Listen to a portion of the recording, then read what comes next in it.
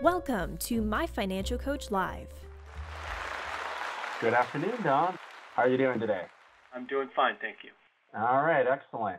So we've been reaching out to a few of our subject matter experts, and one of the things that we're doing as a little bit of background is to compile a list of questions that some of our wealthier listeners have, and they've always wanted some informative help. So what I'd like you to do is perhaps give our listeners a little bit of background on yourself first. Sure. I have been in the executive benefits business for over 25 years. I have worked with a variety of different types of companies, being for-profit, publicly traded. I would say probably my biggest sector of experience has been in the nonprofit area, a lot with organizations such as credit unions, trade associations, universities, all sorts of nonprofit organizations to help them attract, retain, reward key people. All right, excellent. So, Don, let me set the stage for you. Imagine one of the people that you've been working with now for 10, 20 years. They reach out to you and they're just frustrated. They said, hey, I just lost another director of marketing to that startup that's eating my dinner. I gave them all a 5% bonus last year and a 2% raise. It never seems enough. Why can't I seem to keep my star guys? So what this client is asking is, hey, how do I keep my most valuable employees working hard? How would you answer that question or maybe approach the scenario? Well, I think the approach might be the better way of thinking about it, in the sense that every company has unique qualities. And so certainly there could be some situations that are happening at this organization that might make it more prone to folks leaving, could be culture, et cetera. But with that said, I think there are certainly commonalities as well that a lot of companies have. And I think what I would want to do is find out, what kind of a structure do they have when it comes to their compensation, when it comes to their benefits, what is their communication strategy, and kind of looking at those. How are they positioning themselves when it comes to people that they're senior people, they're key people in their organization. So I think that would be a good first step in the process. Okay, so let's dig into that a little bit more. This person obviously is having trouble retaining star employees. What are some of the things that this person could have maybe taken a look at to help retain those employees, whether that's financially? I mean, it looks like he gave them all a raise, but money didn't seem to be a really motivating factor here. Well, studies show that money is not often the primary focus. It's certainly a big focus, but people want other things. They want praise. They want recognition. And then when it comes to the financial side, they want the ability to share in some way, shape, or form in the upside, the growth of the organization. Now, in many organizations, it's just not possible that people could be an actual owner. So there are vehicles that can help people accommodate or adjust for this. Things such as long-term incentive plans or phantom stock arrangements, deferred compensation arrangements are just a few of those items. Also, the organization, and this is all part of a exploration process that you'd want to do within an engagement, but the organization can also, if appropriate, set up retention-oriented types of plan designs. So something that will really reward folks who stick around for the long run. Or if someone's saying, we're not growing the way we want to grow, you can even performance-based instruments. Those would just be a couple of ideas that are out there.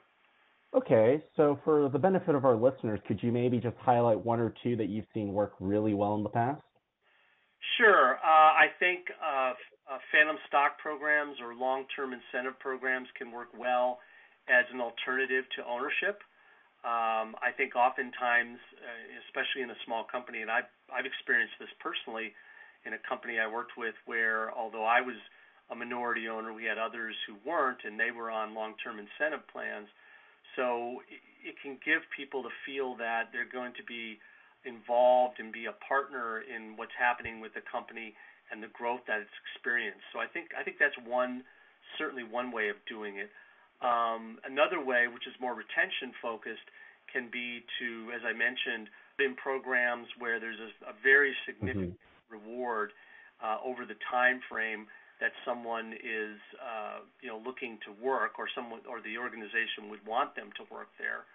So let's say it's 7 or 8 or 9 years, you've got a significant carrot out there that person is working towards. Gotcha. So if you were to give us maybe, without sharing too many details that are private and confidential, could you give us an example of a time where you were able to maybe put one of these programs in place and the effect that it had on retention? We had a situation, this was 3 or 4 years ago, where an entrepreneur, a young lady, had started a company, and she had done pretty well. She had gotten the company up to $2 or $3 million, but she was very much of a creative, which I think is left brain, if I'm not mistaken. She felt like she wasn't going to be able to really get this to the next step. So an entrepreneur, serial entrepreneur, approached her and offered to purchase her company, which she accepted, but he then had a challenge, and that is he needed to retain this young lady plus 2 other key employees in order to make the company really run effectively and to grow, because he was not a day-to-day type of person, particularly in this industry. So we engaged, or I should say the owner engaged us. We went through a process of plan design, and we ended up putting in a phantom stock arrangement. And not only has the retention stayed true to what the goal was, which was at least 10 years for each of these individuals so far, but the growth of the company has been spectacular. The company is now, the last I checked, I think approaching $20 million in revenue, in just a matter of 4 years, starting from about 3 or 4 million. So it's really been quite a success story, and I think the message and the communication of the program have played a role in that process. Okay, that's actually very interesting that you mentioned education. Could you maybe tell us a little bit more about why some of these plans may need that additional layer of education? Well, I think there's a couple reasons. First of all, I would say about any program you have, benefit program, or for that matter, compensation program, it's a good idea to make sure that people understand it. We live in a great world these days, but we also have a lot of choices, and there can be a lot of complexity. So people, I don't think, automatically understand even common benefits such as health insurance, for example, or 401ks, and they even less understand things that are not quite as common, such as deferred compensation arrangements, phantom stock programs, long-term incentive programs, etc. So I think that's a really key reason why you would want to do this. And it also helps people understand the value. You were mentioning earlier that a company in the story you were saying where he was giving raises, but people were leaving anyway. And without knowing anything specific about that situation, one of the questions I would pose would be, how did you communicate those raises? How did people earn those raises? What were the circumstances around the raises?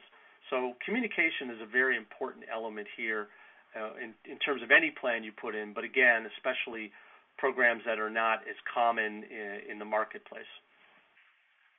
I see. Okay. So actually, that's a good point. So oftentimes whenever an employer is communicating with their top employees, they may be stakeholders, they may not be. But let's say that in this specific case, they aren't stakeholders. The way to make someone feel that there is a long-term financial incentive with the company could be one strategy. But you're saying here that a lot of it is communication. So have you found that often when you're working with an employer, they really don't know what their top employees want? Or would you say that they know, it's just that they're not quite sure how to find the right solutions for them? Or what do you see that's common in the marketplace? Well, I would say probably more of the people who don't know exactly what the employees want. although there are other situations similar to the other alternative you mentioned. But one of the tools that we often use at the beginning of a process for just this purpose is after we've asked some questions to say, okay, what kind of things are you hearing from the employees or the key employees? And when people don't know, is we suggest that they might use a survey to find out exactly what people are thinking about. That's a very effective tool to use, particularly early in the process when we're starting to think about how to solve a certain problem. So I think it helps define what a challenge or problem that they may have, and it also, no other reason, it can help bolster communication strategy going forward. Okay, that sounds like a lot of work. Do you feel that maybe sometimes employers kind of give up and say, hey, this is just a huge waste of my time? What would you say to that employer if they're kind of not sold on this, hey, let's do some research? Well, I'd say a couple things. First of all, it doesn't have to be a lot of work.